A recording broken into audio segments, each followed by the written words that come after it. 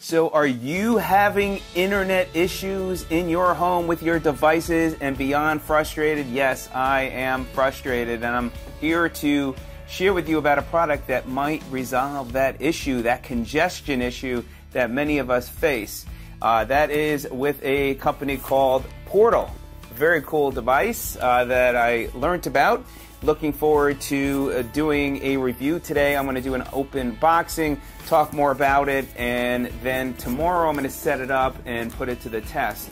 One of the issues today is congestion of having so many devices and your internet's buffering, and we're today not maximizing the way we could be using the internet, and the Portal's supposed to be changing that. There's a lot of different devices out there that can help you with your Wi-Fi connection, but you're just getting frustrated. I myself live downstairs in this townhouse, and the cable modem is upstairs. So I used another device that seemed to help a little bit, but I still seem to have issues. And you know, you could buy all these different types of Wi-Fi devices, but you know, the problem is taking advantage of what the technology that Portal's put out there. Portal did a campaign on Kickstarter from what I've learned, and now it is available to purchase this device. You can click on the link in the description where you can read other reviews and order it. So let's go ahead and take the device out, and I'll just talk a little bit more what I've learned about Portal, and it's very interesting. Let me go ahead and put that back here. Alright, that should stay put. So here we go. Let's go ahead and take the product out of the box. The people behind it seem that they have a lot of experience and really looking forward to being a game changer. So there is Portal. There is your device for your Wi-Fi. Very, very cool. And then in the box here, there's some instructions. So it just talks about powering off, instructions there, and then using the app, and then just some other information as well. Then we've got the Ethernet cable there, and the power supply. Whoop. Let's see if there was anything else in here. Nothing else in here. And go ahead and take that out. Okay, finally got the power adapter out of the packaging. For some reason, it was hard to open up the box, but nonetheless, I got it opened up. So, by the way, on the bottom of the Portal here, it does have these rubber pieces, so that keeps the Portal from sliding. But you've got the DC power in, the WAN connection, 4 Ethernet ports, and then 2 USB connections. And for USB, it does use 2.0. From what I've read, they didn't go with 3.0, USB 3.0, because it interferes with the 2.4 gigahertz range.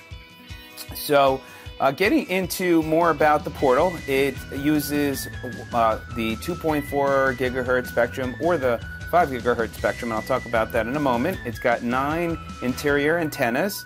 It also has a range of 2,800 to 3,000 square feet, so you're going to get quite a bit of range. You can get another multiple device uses what they call Mesh 2.0 technology, where you can have up to like 6,000 square feet with multiple devices for a couple of devices there. And one of the things as far as the technology, it uses a FastLanes and autopilot, and it's very, very cool. So what I've got to learn and understand is with the 2.4 gigahertz technology, which is pretty standard, there is this channel of 5 gigahertz, or I should say the spectrum for the 5 gigahertz, which, by the way, as I've learned, is set aside for military and commercial radar equipment such as weather and flight. And it's for, it's a special, it's a separate band, and they have gotten special approvals to use the 5 gigahertz spectrum, and that is very big. So imagine being on a highway and you're driving and you're having that congestion. With the 5 gigahertz spectrum, what that does is it opens up big time for you when you're getting on the internet to avoid that congestion. So you're going to be in these fast lanes on the 5 gigahertz spectrum, and it's going to autopilot where it's going to adjust between the 2.4 gigahertz and the 5 gigahertz spectrum. So now you are going to get the best possible connection for your device, and for if you're watching movies, videos, you're playing video games, you're surfing on the internet, it's going to make that a much better experience. And I myself am looking forward to seeing how well that really works and sharing that with you. As well, this is 300 times the performance of the standard router. And the company, by the way, and we'll see when I set up with the app, they don't even want to know your information. So you're not going to have to log in. You're not going to have to provide an email address. It's basically, installing the app, going onto the app, and then connecting. And once it connects, the O will takes, I don't know, somebody read about 7 minutes that it took them to connect, but you'll see it will turn green, and then you're good to go. So tomorrow I'm going to hook that up to the modem. And as far as other technology and information, there's a slew of information. Be sure to click on the link in the description where you get more information. One of the things with meshing, you probably are familiar about meshing with devices, that I actually thought, hey, if I get multiple devices, I can mesh those devices. The traditional meshing, which was shared with me, is meshing doesn't help the problem because it simply adds one or more channels that the router needs to connect to. Portal uses additional frequencies to avoid congestion by keeping users connected to their Wi-Fi at all times, especially when there are a lot of other Wi-Fi networks or devices nearby. So that's what I can share with you at this point. It sounds awesome. Will it work for me? For many others, it seems to work well. Looking forward to sharing with you once I get this set up, and then obviously sharing my results of how my internet connection is. And down here, am I going to reduce the amount of buffering? Am I, when I'm on my bed, going to be able to have a good connection where it's been, an up and down experience? And that congestion is a big problem, and this seems to be able to solve many issues. So, Portal, are you going to step up for me? Well, we'll see, and we'll see you when I've got it all connected up.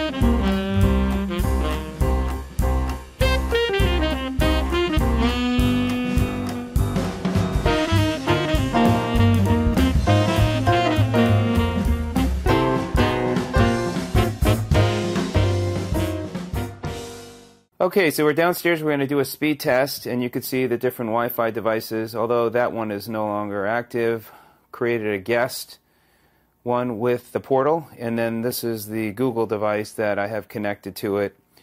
I have that attached to the Ethernet connection on the Portal. Now let's go ahead and go to speed test, and let's see what we do. I'll run the speed test a couple of times. And I got 52.8 download and 11.3 upload before, so this will give you an idea to see the difference. Wow, look at the speed coming in now.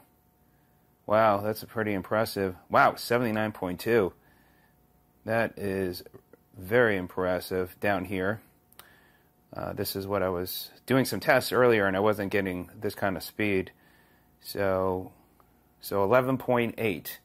So certainly the download speed is improved significantly, and the upload speed has improved a little bit, but it is fluctuating when I've run multiple tests. Alright, so let's just dive a little bit into the Portal app. I'm going to go ahead and turn it back on, so I like that intro. So first we got internet, and then it's got your IP address, the portal. So this is where all the information, separate networks, compatibility mode, beforming, turn off wireless security, edit internet settings, and firmware version. And then you have one, it shows how many devices are on there. So very cool. So it shows that. Very cool. And then one guest.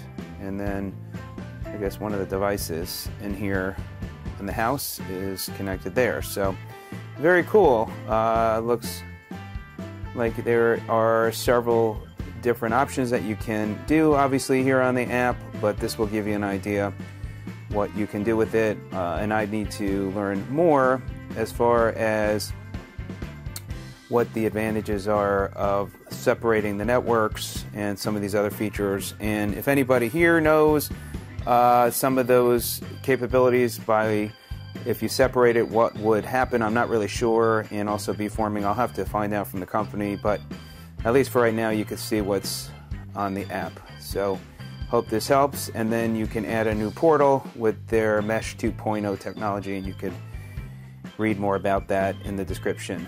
Okay, so there you go. There is my experience with the portal thus far. Impressed with the product, how quick and easy it is to set up. As you saw, there is no email address or any information about yourself. The company doesn't want that information. And you saw in less than 2 minutes it was ready to go. Looking forward to learning more about maximizing the benefits of the portal. If you have any knowledge of the portal, you've been using it, please leave any comments below. Some of the ways that I could maximize more than I'm getting use out of it. When I was doing speed tests down here, I did a number of speed tests in addition to the one I showed you. So it was fluctuating, but the speed test there, clearly you could see big difference in what I'm able to get speed-wise, especially the download speed. And if you're from the company and watching this video, please feel free to leave any comments below. I did put a link again where you can click, read other reviews, learn more about the device, and of course, order it. But from what I see thus far, I'm pleased and looking forward to getting a lot of use out of this portal device. All right, everybody, have a great day. Thanks so much for watching. We'll see you on the next video. Take care.